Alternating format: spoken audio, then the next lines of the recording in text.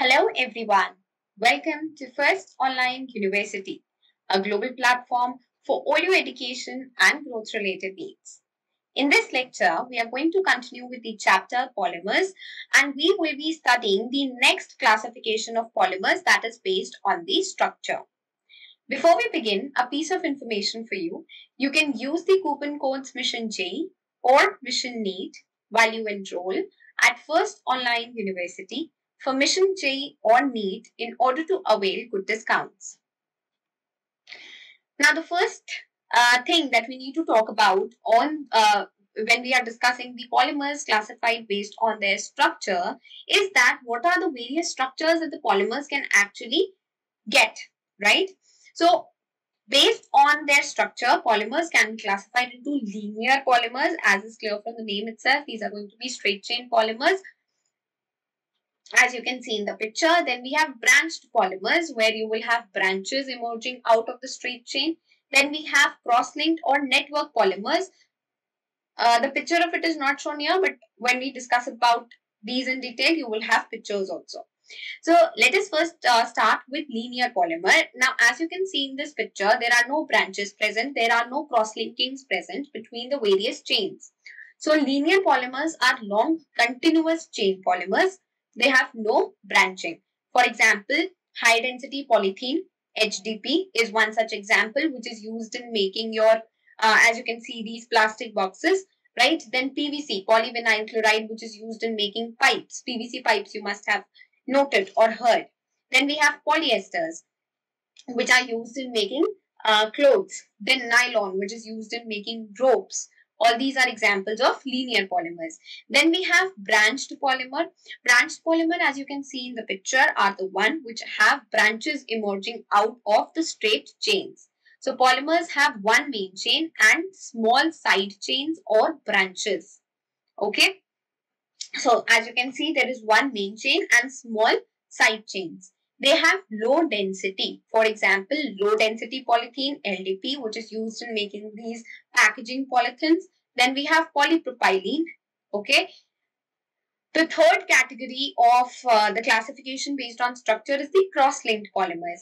Now, cross-linked polymers, again, I don't know why the picture is gone. So what happens is, the way you have linear polymers, right? So they are continuous chains.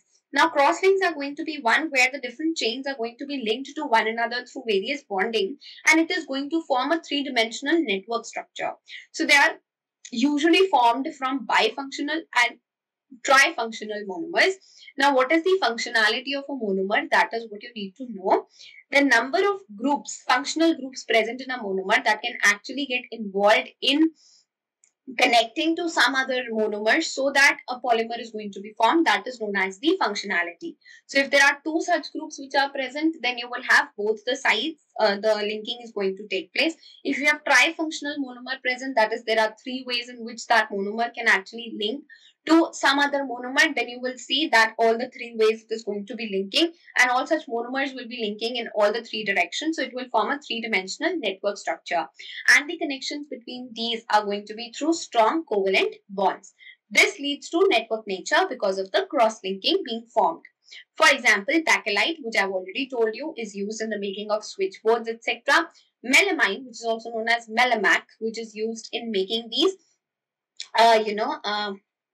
these unbreakable utensils that you have. Then rubber, which is used in making tires, and rubber has like a lot of uses.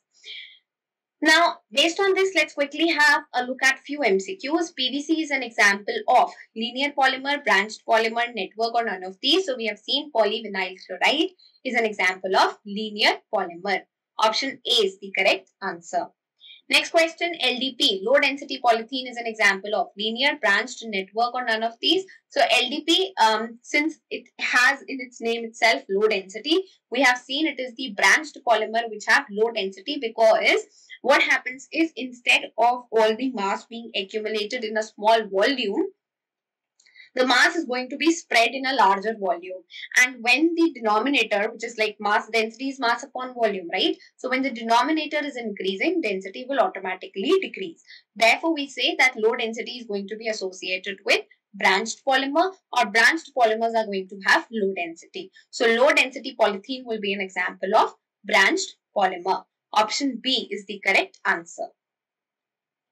Next is, which of the following is a linear polymer? Bakelite, melamine, polypropylene, or none of these? So we have seen bakelite and melamine both are network polymers. So option C is going to be the correct answer. Okay. Next classification of polymers will be based on polymerization. So since this is a small classification, so I've included it in this lecture only. Now, classification based on the mode of polymerization, the polymers can be classified into addition polymers or condensation polymers. You will see the difference between the two gradually. Addition polymers are also known as chain growth polymers, and condensation polymers are also known as step growth polymers. Let us talk about them one by one in detail. Now, addition polymers or chain growth polymers are those which will have monomers of the type alkenes, alkyne arenes, okay, where you have a double bond present, okay, or sometimes a triple bond present. So polymers are formed by the combination of many similar monomers or many two different monomers. Generally, the byproducts are not formed, okay. We can have homopolymers where we have all the monomers as same, or we can have heteropolymer or copolymer where the different monomers are joining together to form the polymer.